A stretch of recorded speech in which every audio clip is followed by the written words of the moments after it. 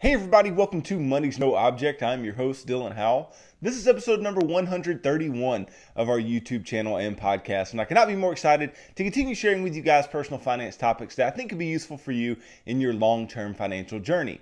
Today, we will be talking about procrastinating with your personal finances.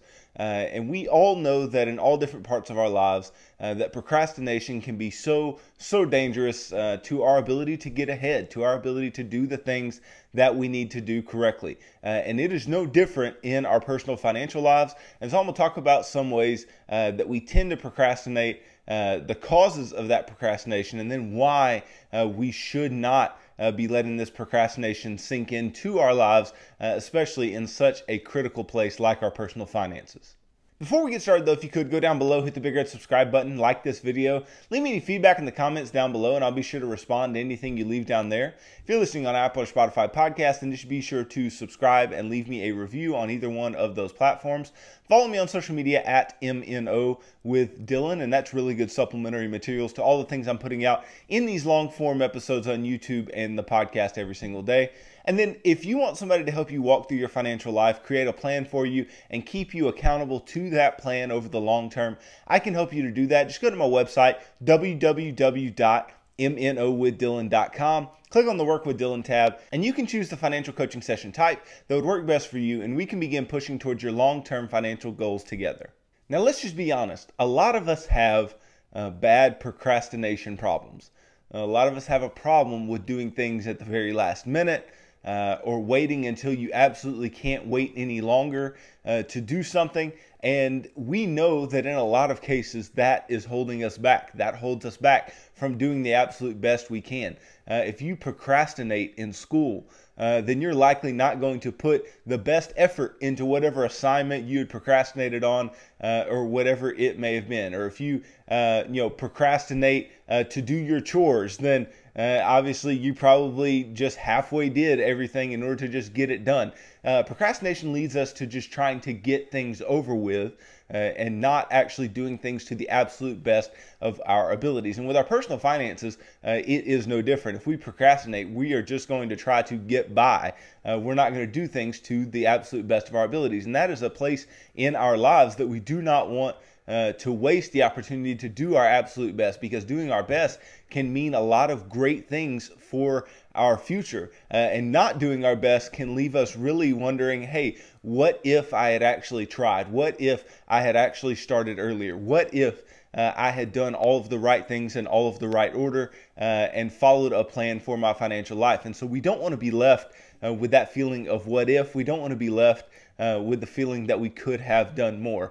And so we're going to try to address that in today's episode. We're going to try to address this feeling that we all have, that we can wait, that we have time, that we can do things later, and maybe even debunk the fact that you have time. Maybe you don't have the time that you think you have, and we'll talk about that as we move forward. But first, let's talk about what some causes of being a procrastinator are. And so some of the most common reasons for procrastination include perfectionism, so wanting to do everything exactly perfectly right. You fear failure, and so in fearing that you won't do well at all, you don't want to start, and so you start at the very last minute just to get something over with.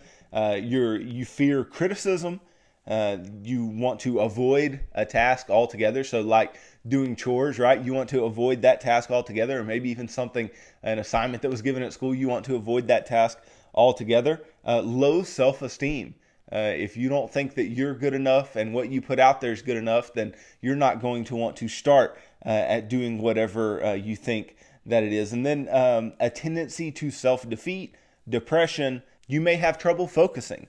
You may have ADHD.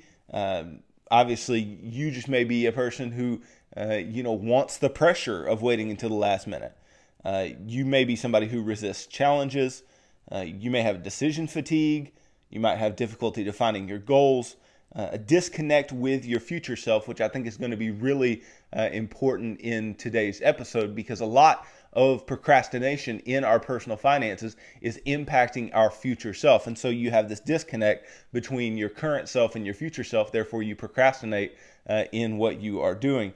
And then obviously a lack of energy. If you don't have a lot of energy to get up and go and do and start, then you can obviously put things off for a long period of time. So those are just some of the causes of procrastination that I have here. And I think it's important to understand those causes, to understand that something is actually causing you to do this. Something is causing you to procrastinate, and actually being able to look at that thing in the face and be able to do the best you can to fight off those feelings of procrastination. But then the question becomes, well, in our financial lives, what are the things that we actually procrastinate about?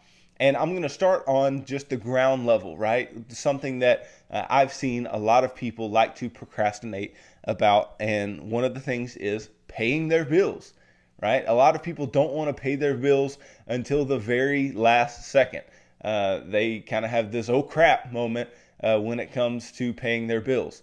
And this likely has something to do with just not wanting to take on that task, right? They don't look forward to paying their bills. Who does? Who looks forward to paying a bill? And so a lot of people will do so at the last minute, and this can be an issue. Now, it's not an issue because you paid it at the very last minute, because obviously you don't want to pay things way before they're due. That wouldn't be beneficial to you and the time value of your money. But the reason that it is dangerous to pay bills at the very last minute is because a lot of people get into that place where they, try to disconnect from, paying those bills and just remember them at the last second and pay them to get the, to have the least feeling about them as possible. But if they do so, they can likely forget to even pay the bill. And that can be financially dangerous, obviously, because that can impact your credit. That can impact, your ability to just keep the lights and water on. It can impact your housing situation. It can impact your family in a real way. So, we can procrastinate about paying our bills at the last minute, but it's so important to just go ahead and put those types of things at the forefront. If you want to absolutely have a calendar set, reminders, notifications for yourself of when exactly you want to pay things. 'Cause it's okay if you want to distance yourself from this just a bit and not have to worry about paying bills every single day. I absolutely understand that, but there needs to be some system in place to where we do not fall behind and end up missing some type of payment. So that is a place just at the ground level where we can procrastinate or put something off.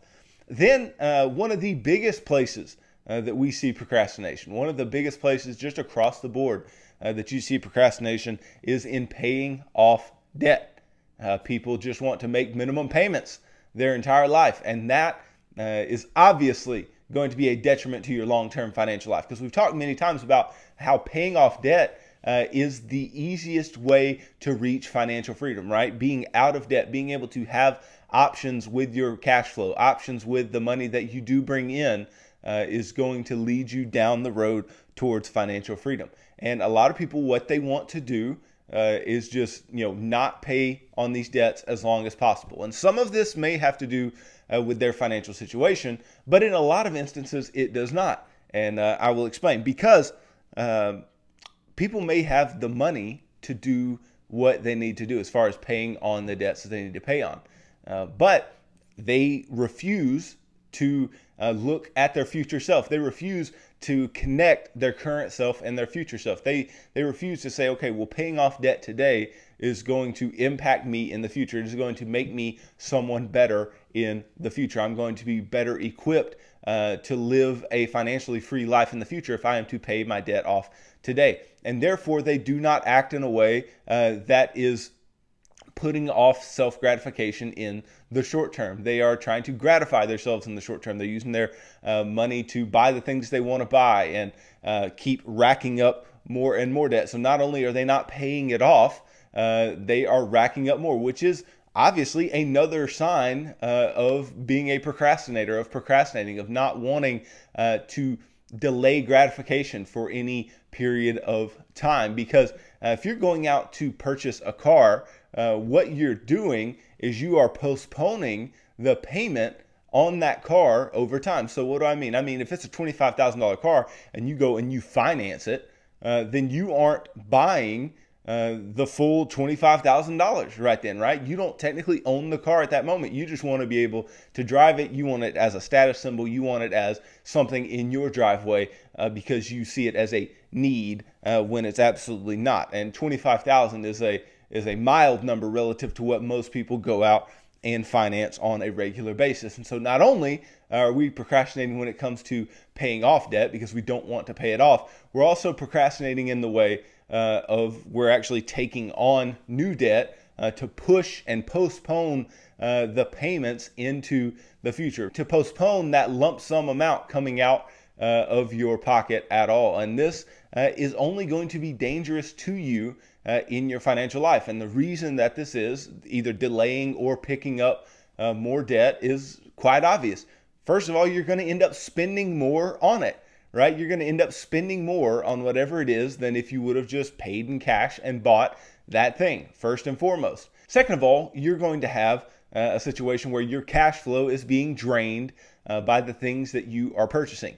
You're living above your means, and in living above your means, it's going to be a struggle to go and save money and invest money and put money away for your future self. Again, this can be a disconnect between the current and the future self.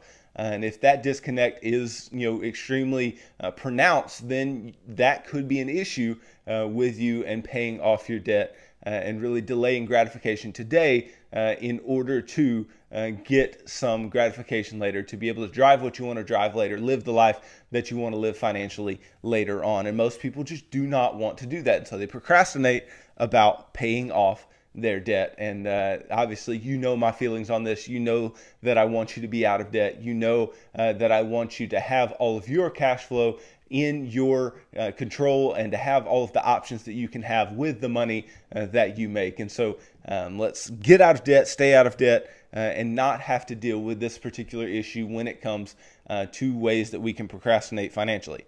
Now, another way that we can procrastinate financially is not having an emergency fund, not having money in savings. We can put that off. We can think that things are more important than having some money in savings. And this can look like several different things. This can start by looking like, I just don't see the importance of putting money back. It's more important to me to go buy the things that I want to buy. In a similar way to how people procrastinate in paying off debt, people will also procrastinate on saving money into an emergency fund or having money set aside. And so they may say, I would rather do X, Y, Z with my money than actually have it set aside for the future. So we don't want to delay that gratification. So we will put off building up that emergency fund into some time in the future. And whether or not that time in the future ever comes, we will just continue to put it off.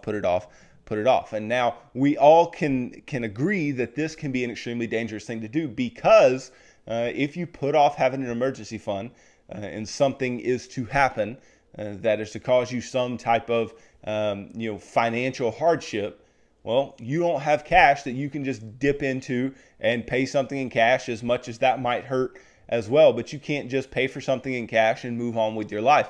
You have to have debt associated with your life. And we saw why debt is so detrimental to you, because obviously you're earning interest over time. Debt is going to become more and more costly to you. You're going to pay more for something than if you could have just paid for it in cash. And so in putting off having an emergency fund, you are also welcoming these emergencies into your life, and you're welcoming them in with the ability to absolutely take over your life and destroy whatever type of financial strength you may have.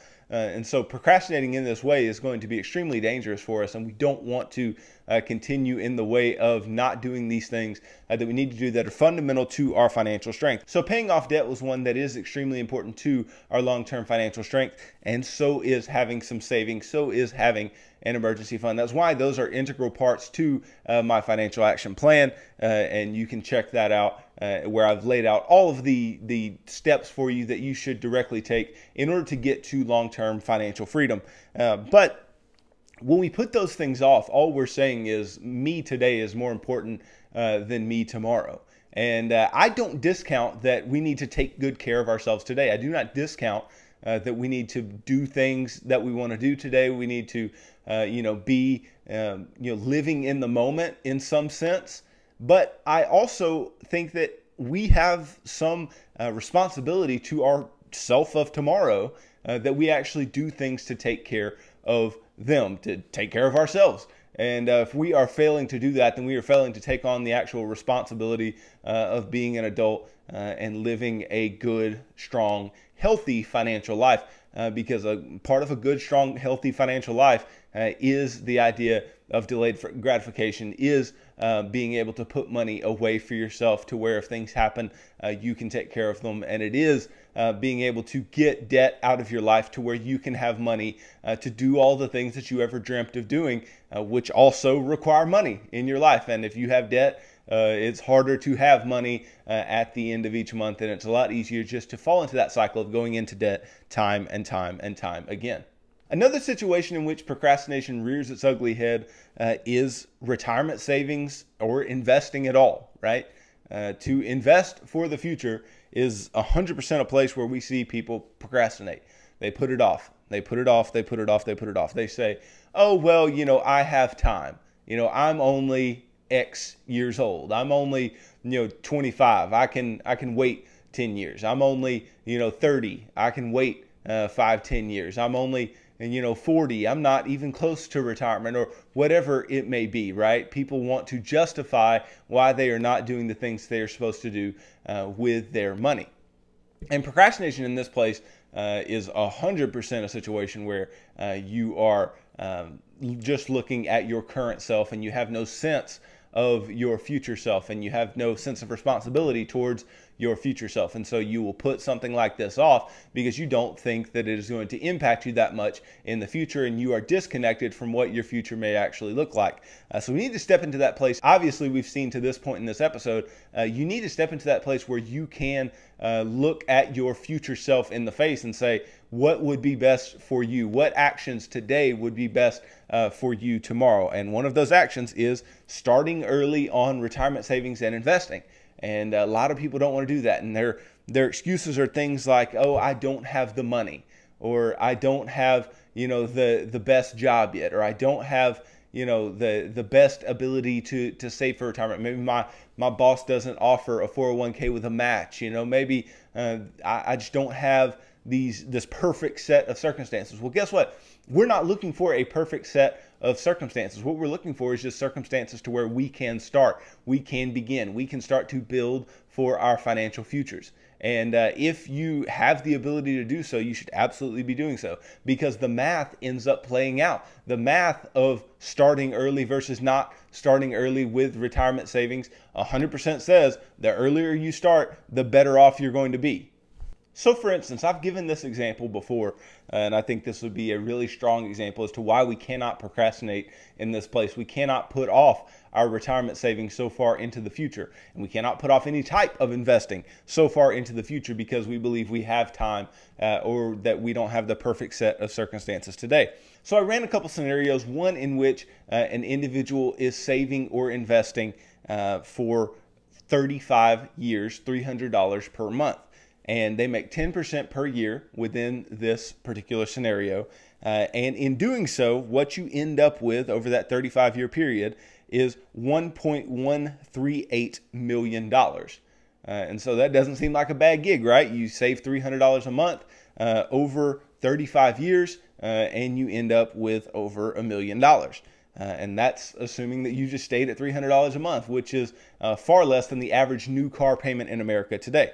Well, if you just took that same individual, and let's say that same individual put off retirement savings 15 years into the future, and they only saved for 20 years. Well, in only saving for 20 years, they obviously are going to be left with less money than the first individual. But the question is, how much less? So let's say you waited 15 years and then you invested for 20 years into the future. So that same 35-year period, but you did not invest for the first 15 years of that 35-year period. You are only left with $227,811.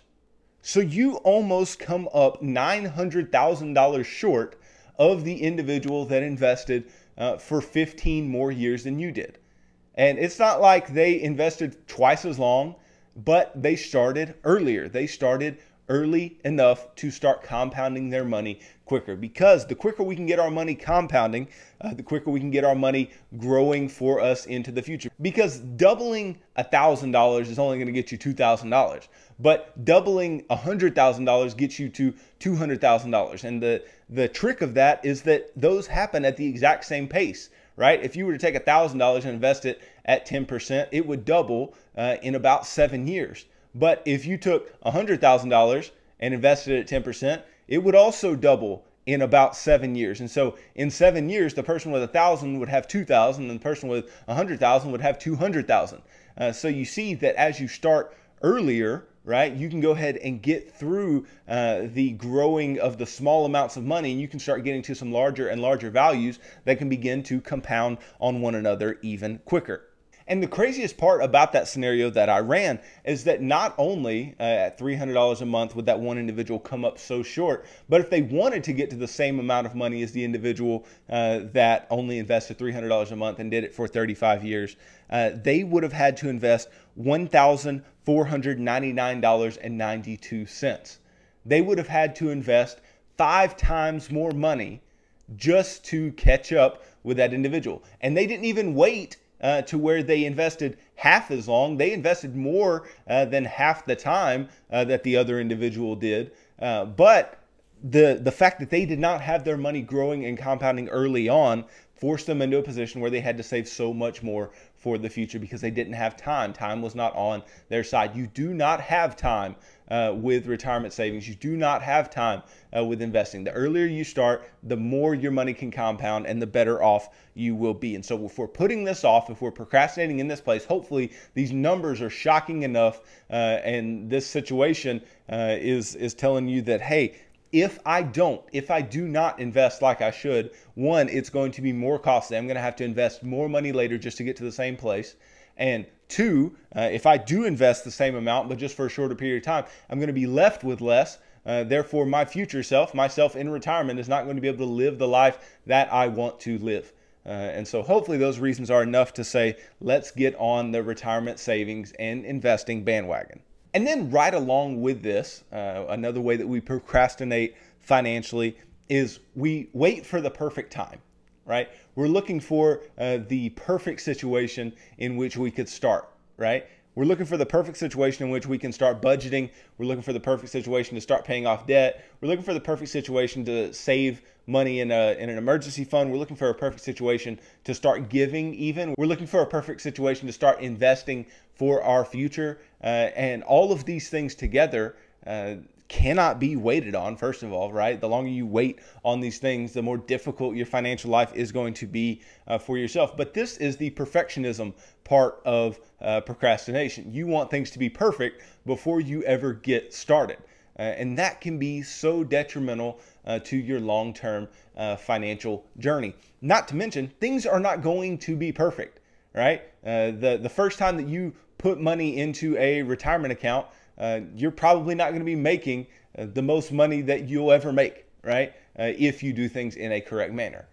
And it's not going to be a perfect set of circumstances. You may not live in the place that you want to live yet. You may not have as much money in your savings account as you want yet. You may not have the spouse or the significant other that you want yet. You may not be living in the place that you want to live in yet. All of these things may not be perfect. And I promise you, not everything is going to be exactly perfect or exactly how you planned that it would go. But you have to just start. You have to start somewhere in all of these places, because if you put off paying off debt, like we talked about earlier, it's just going to be more costly for you. If you put off an emergency fund, it can be costly to you when emergencies do occur. If you put off investing for your future, then you're going to end up with less money in the future or having to spend more money just to get to the same place as the other individual who started earlier. And so, if you put off even budgeting, if you put off even looking at your personal finances, then you can create such a mess for yourself that you're not able to clean it up in a timely manner. And so perfectionism can actually turn into quite a bit of sloppiness, right? If the time's not perfect to start the things that you want to start when things are perfect, then you're likely to live in a very irresponsible manner between now and that time when you think things are going to be perfect. I just promise you things are not going to be perfect. Do not wait for things to be the exact way that you want them to be before you start, because yourself later on will not appreciate the fact that you waited that long. And not to mention, if you're actually waiting for a perfect scenario, you're not going to find it. You will not find that perfect scenario. And so you may not ever start doing whatever you want to do. And kind of to go along with this, there's a lot of people who say, oh, well, once we move, right? So maybe that's their perfect scenario, right? Oh, once we move, we'll start doing this. And then no telling how long it takes them to move. Or, oh, once we get this much in our bank account, we'll go and try to do this, and that, maybe you can self-sabotage in those ways, right? Maybe you can continue to put off things in those ways, because if you say that that's what you're going to do, you have control over both of those things, right? You have control over moving. And so you can move as soon as you want to, or as far away as you want to, right? Or you can begin saving as quickly as you want to get to the place where you can begin doing something, or you can wait as long as you want to. You can self-sabotage and actually beat yourself down in your financial journey if you allow yourself to be done that way. So do not wait, get started. The perfect scenario is not coming. And then the last thing that I want to talk about is, especially with investing, people wait for the exact perfect time to get into the market, right? They wait for the perfect time to make that first investment. Well, the first thing that you need to know is that bull markets are far stronger than bear markets have ever been, right? Bull markets are longer. They tend to continue going up at a much higher trajectory than any bear market ever will. And so if you're waiting for the next bear market to jump in, then you might have to wait a while, and you might miss out on a lot of compounding of your money between now and then. And so waiting to find the perfect time to invest is very difficult. What you should do is just go ahead and start systematically putting money in, and you'll put some money in when the market's good. You'll put some money in when the market's bad, and you will be able to compound your money, grow your money over time. Because if you wait, there's a high likelihood that you can end up putting your money in at exactly the wrong time. So if you just systematically dollar cost average your way into the market, then you can be perfectly fine and continue growing your money into the future. And not only is it an issue of you being able to grow your money and compound your money and not lose your money at all, it is also this issue where if you're looking for that perfect place to invest, that perfect scenario, that perfect time, and you think you found it, well, you might try to find it when the market is far overvalued. You may be somebody who wants to follow the herd. If everything's going great, then you may want to just throw all your money in when things seem like they're going great. Or when things are going bad, you may be the person who says, I'm not going to invest when things. You may have a wrong view of investing in the first place. You may not understand that timing the market and investing is almost impossible. Nobody has done it over the long term with a perfect record. And so you will not likely be the first. And so what you should do is just go ahead and start putting in pieces of your money over time, and you will be better off for doing so. Because if we procrastinate in that place, if we continue to put that off, we'll end up in a similar place as to putting off retirement savings or putting off retirement investing at all, because our money won't be growing for us. Our money will not be compounding. We will not have the power of compound interest right behind us, pushing us along as we go. And so we want that power behind us, and we want to continue being pushed along by that particular power of our money growing over time. So I hope you see how dangerous it is to wait, how dangerous it is to put things off into the future, how dangerous it is to not do something that is necessary in your financial life. Because the longer that you put off some of the things that we talked about today, the weaker and the more vulnerable your financial life is going to be moving forward.